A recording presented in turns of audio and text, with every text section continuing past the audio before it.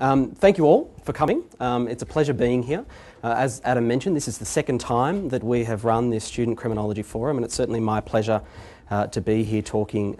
again for the second time to students who are studying in areas related to criminology and who might find what we do here at the AIC to be interesting and worthwhile work. And I do hope that over today, much like Adam has said, that you find what we have to present to you interesting and inspiring in terms of the work that you're currently doing at the universities or in your full-time or part-time jobs. I started this presentation last year much to the laughter of my colleagues about an anecdote about my grandmother. And the reason why, you might think that's a bit weird, but the reason being is because every time I said to my grandmother I was working at the Australian Institute of Criminology, be guaranteed her first question was, "So, do you see dead bodies?" And of course, it was kind of interesting because I've never seen a dead body in my life, but nevertheless it was the first question my grandmother ever asked. And then she thought I was a CSI agent, and then she thought, you know, if somehow I was involved in the police and I was out investigating crimes. And the reality was, none of that was true. And the one thing that I've learnt in the 10 years, as Adam said, is being here at the AIC, from research intern, a 4-week internship, right through to research manager, the one thing I've learnt, if anything else in this organisation, is how to explain to someone that I don't work as a CSI agent and that I actually work for the government in research. And while I get to do very, very, very interesting work, it's not exactly the same as what everyone pictures criminology, and I think many of you probably have had very much a similar experience going to parties and otherwise and having to explain to friends and family just exactly what it is you do on a day-to-day basis. I'm fortunate because as the manager of the Violent and Serious Crime Monitoring Program, I believe, at least, although I think my colleagues would probably disagree, that I have one of the most interesting things to do at the AIC. Looking at those types of crimes and those types of issues which have been around for hundreds of years, but ultimately which drives significant policy development, both at a Commonwealth and at a jurisdictional level. My phone is ringing, excuse me. And so it's with great pleasure that I can talk to you today about some of the work that myself and my team do in the area of drug use and violence, to give you just a bit of a taste of what happens here at the AIC in terms of the work that we do. And I guess to, as I said, to inspire you to think about how research actually happens, not only at an academic level, which is of course where all you have come from, but also how at a government level research gets designed, developed and implemented in order to achieve key outcomes both for government and for the academic community. As Adam said, I'm the manager of the Violent Serious Crime Monitoring Program, and that incorporates not just drugs and homicide, though that's going to be the bulk of my presentation today. We do a range of other studies focusing on a whole number of different areas. For example, Adam mentioned earlier the domestic violence perpetrators profiling project. We're currently looking at issues in relation to policing Indigenous people and their drug use in metropolitan and non-rural or remote areas.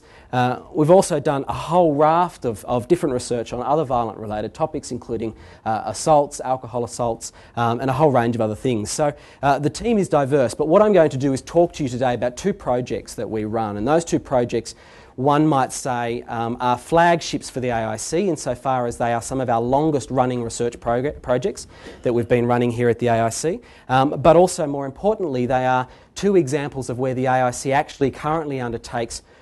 real research insofar as it is research where we have designed the actual methodology. We undertake for the most part the data collection for those projects, and we do the analysis and provide that information back to our stakeholders through to government and hopefully to disseminate it into the academic community.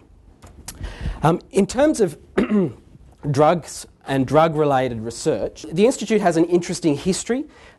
dating back over many years, and here I've just got a list of the various different projects that we run or have run over the last 10 years or so in relation to drugs and crime, looking into the issue around illicit drug use and its relationship to crime. Our flagship project, the one that I'll be going into detail today, of course, is first listed there as our Drug Use Monitoring in Australia program, and I would like to acknowledge, in fact, that we actually have some people here from Edith Cowan University today who actually assist the AIC as contractors to collect this data over in Perth, so I would like to welcome them here today, as well as some of their researchers from the actual School of Criminology over there.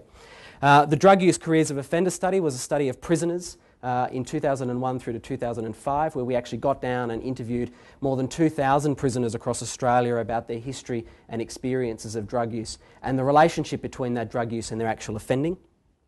I myself, a couple of years ago, were involved in the evaluation of the drug courts in Queensland, and in fact Adam, who just gave you a presentation about the Murray Court evaluation, the drug court evaluation was very similar insofar it was based on a very similar methodology, looking to see whether or not putting people through intensive drug rehabilitation as a result of a court-mandated program, whether in fact that has any tangible outcomes in reducing their offending and indeed reducing their contact with the criminal justice system and imprisonment. Some other members of the team have done some performance measurement framework development for drug law enforcement. We've been involved in evaluating the police drug diversion program, which is a national program, runs in every state and territory, albeit through a slightly differently designed program at a jurisdictional level, but nevertheless is a national program where police divert first-time drug users out of the criminal justice system and into brief interventions or giving them education or information-related pamphlets. And finally, as I mentioned, Indigenous substance abuse and policing-related projects. That's by no means an exhaustive list of what we cover at the AIC in terms of our drugs research, but nevertheless represents some of the key things that, for those of you who might be working at the university in your studies or otherwise on drug or alcohol-related offending, might certainly be interested in having a look at some of that research, which of course is available on the AIC's website. The Drug Use Monitoring in Australia program, as I said, is going to be the one that I'll talk to you today about mostly. It is, as I said, the AIC's flagship research project. It's been running for 13 and a half years. It's one of the longest running continuous projects that the AIC has ever run. And what in effect it is, it's a project whereby every 3 months the AIC, in collaboration with data collectors that we have in all of the Australian states and territories with the exception of Tasmania and the ACT, sit down with criminal offenders who have been detained by the police, and we fill out, well I don't of course, but of course our wonderful colleagues in the various different jurisdictions fill out what's otherwise a comprehensive 15 to 16 page survey that covers things right through from their demographic information around whether they're married, whether they're currently employed, what their Indigenous status is, to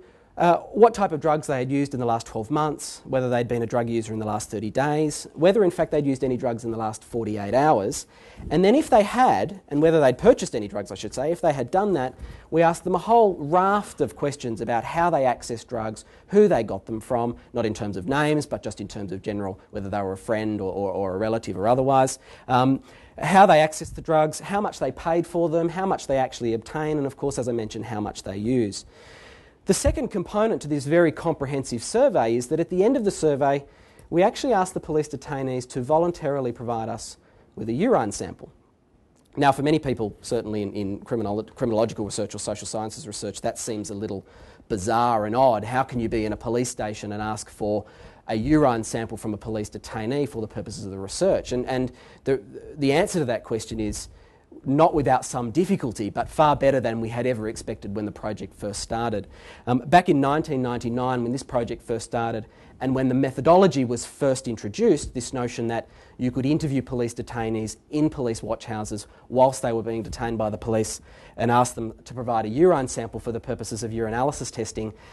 I guess the scepticism at the time was that there is no way in hell these people are going to provide you with a urine sample given the situation and circumstances that they're in. The reality is, more than 70% of them do. They're more than willing to provide a urine sample, and by and large that has to do with the wonderful work that our data collectors and interviewers do at each of the locations in developing a rapport with these people. But the urine sample comes with a guarantee of anonymity. There's nothing that can connect that urine sample back to the individual in any way. There is no way that information can be used by the police once it has been collected for the purposes of anything in relation to their matter. So all of the assurances that we have given over the last 13 years and 6 months, which have never caused any grief in that sense, are one of the key reasons how this project seems to maintain a much higher than expected or much higher than originally anticipated compliance when it comes to the provision of urinalysis.